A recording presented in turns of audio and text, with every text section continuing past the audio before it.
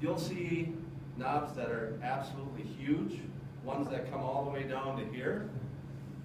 I want you to think about the strength of these kids, especially mites and squirts. The wider our hand gets, the weaker we get, okay? Closer to a fist, the stronger we get. So they gotta be small.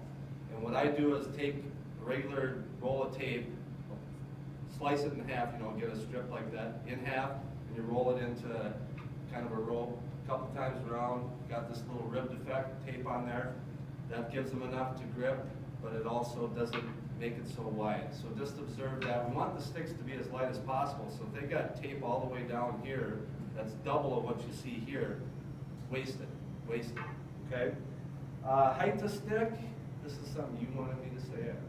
It's all personal preference, but especially for mini mites, you don't want the stick too short, because what happens then is it pulls their shoulders over their toes and they get out of balance. A slightly longer stick will keep them up to where, then we just got to get them bending their knees. But the rule of thumb is when you have your shoes on, that it's to the tip of the nose, and then with skates it'll be lower lip to chin, but it's kind of personal preference. But right around this area, like mine is right at my chin. I used a little shorter stick, but that was something that I developed later on. But chin to nose, that's a good kind of medium, happy medium. White or black tape on the stick blade? What do you prefer? What do you recommend? Black. Why?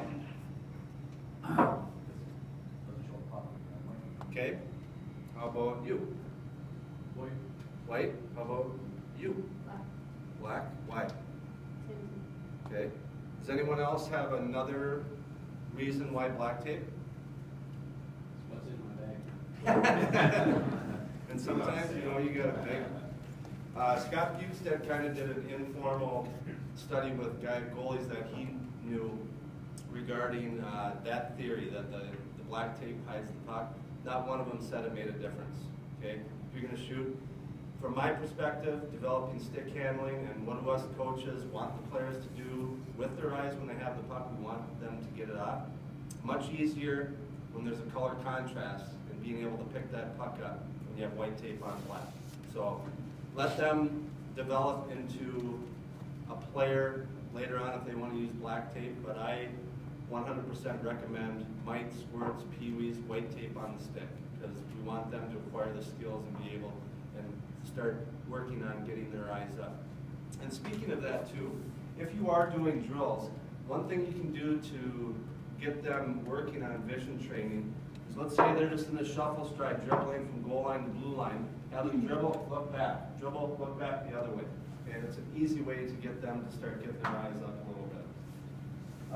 Taping the stick. This is another observation one. And mine needs to be taped, but if it's worn out here, it's well overdue. And so many players' sticks are a disaster, okay?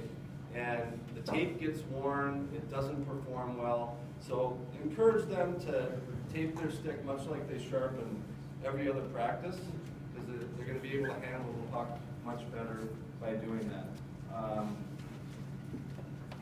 And I guess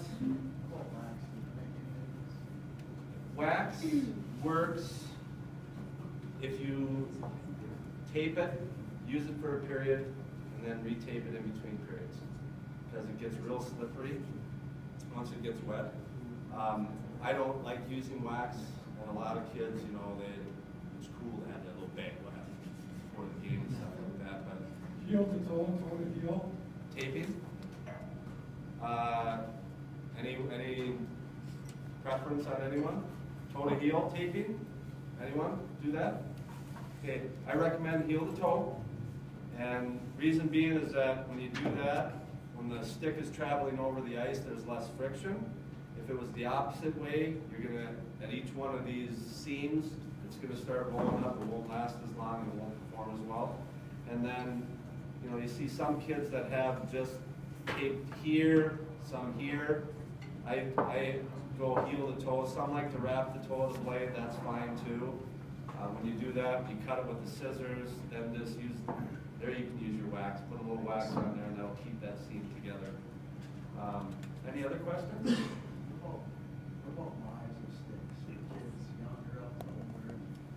You know, it's pretty standard, a lot of the lies for the kids. One way that you can, and Aaron, you might be able to answer, but a lot of times if where your tape is wearing out is a determiner on if you have the right lie. If it's an even wear, that means it's the correct lie.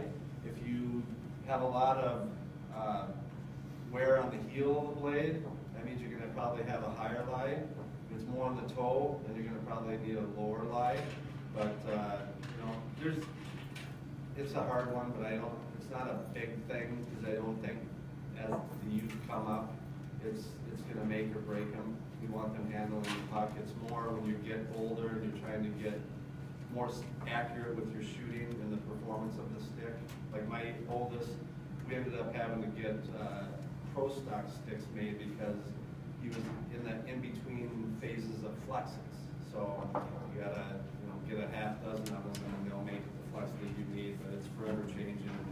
To be honest with you, I'm not Scott Bukestad's really very knowledgeable on that. I just tell you that this Northeast beer is really good. So that's about all I have.